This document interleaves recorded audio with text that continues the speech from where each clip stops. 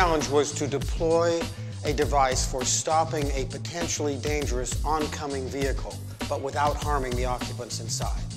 From an engineering standpoint, Blue Team's solution was incredibly simple. A car runs on its wheels. If you take those wheels off the ground, the car can no longer run.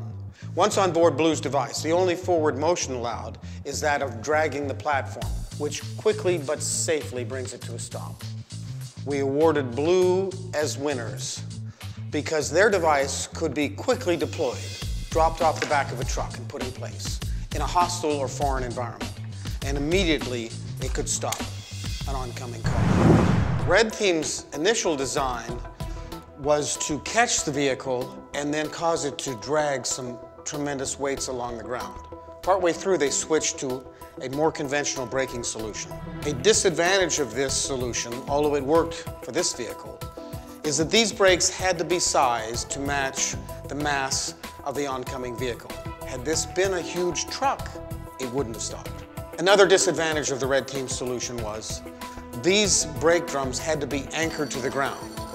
So they were subject to the type of terrain they were in, whereas Blue Team's could have been dropped off on sand, gravel, grass, and it would have worked anywhere.